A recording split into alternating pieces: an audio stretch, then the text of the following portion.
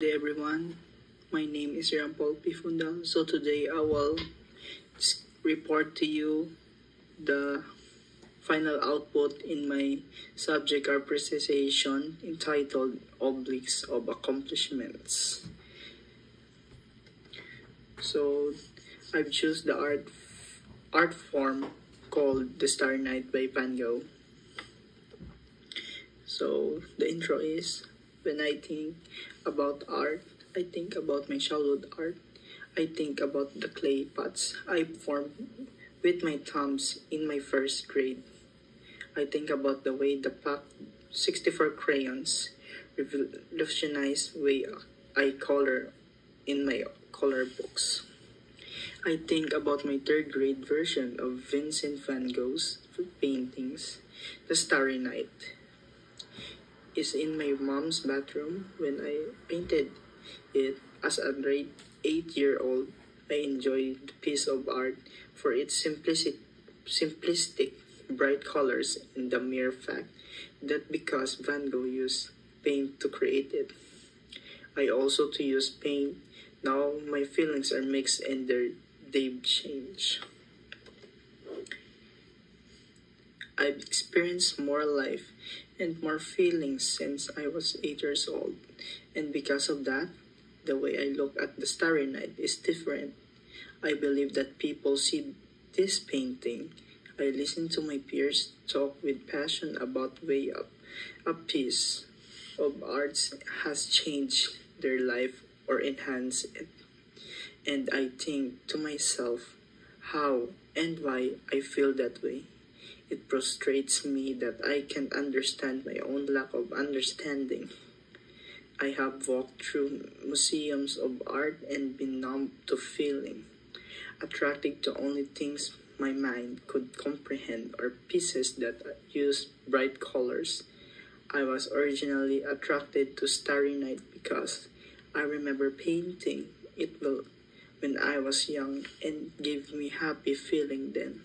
But now, I was feeling more Vincent van Gogh is remembered for his everlasting artistic achievements, but he is also remembered for his insanity.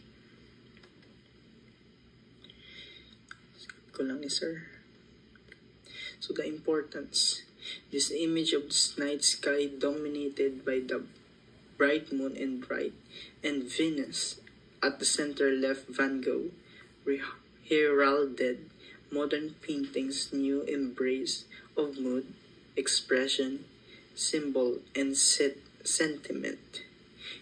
Inspired by the view of his window at the Saint Paul de Maussy Asylum in Saint Remy in southern France, where the artist spent 12 months in 1889 to 90 seeking reprieve from his mental illnesses. The Starry Night is both an exercise in observation and clear departure from it. Skip ko lang sir. Conclusion.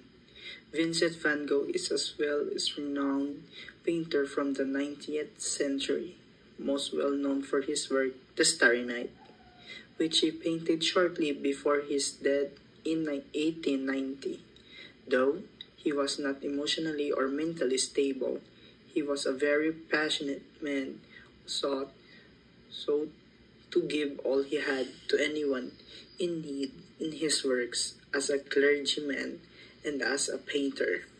Van Gogh inspired many people's works through his own.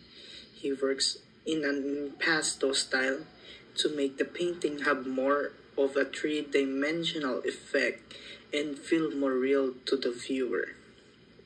The extensive amount of emotion put into the painting has allowed many to form opinions in its meaning and inspire one to create based of his masterpiece. Motivation for audience of a given art form. The first thing likely to come to many people's mind in the fact that he cut of his own ear, This stark act, committed in 1888, marked the beginning of depression that would plague him until the end of his life. But to now, Van Gogh is to get past the caricature of the tortured, misunderstood artist and to become acquainted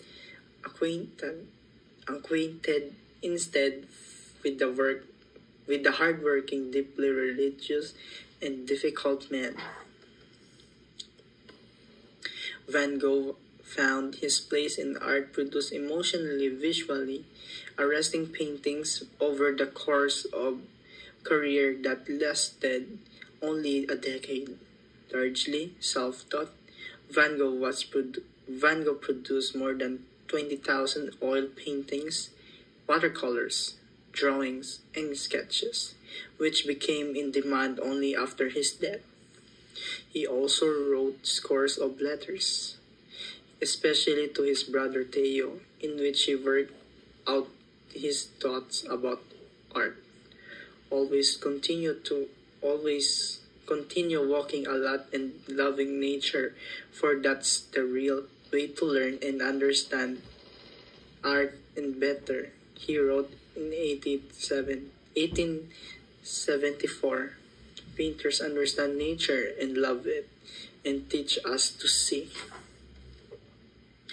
It was a nature and the world living closely to it that first started Van Gogh's artistic inclination. In this, he was not alone. Landscapes remained a popular subject in the late 19th century art, driven in part by their dissatisfaction with the modern city.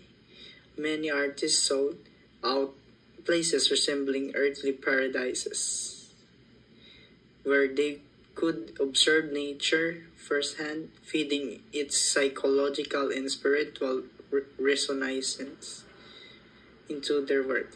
Van Gogh was particularly taken the peasants he saw working the countryside. His composition featured portraits of Dutch peasants and rural landscapes rendered in dark, moody tones. Van Gogh moved to Paris, where he encountered the work of Impressionists and Neo-Impressionists and the pointillist compositions of Georges Seurat.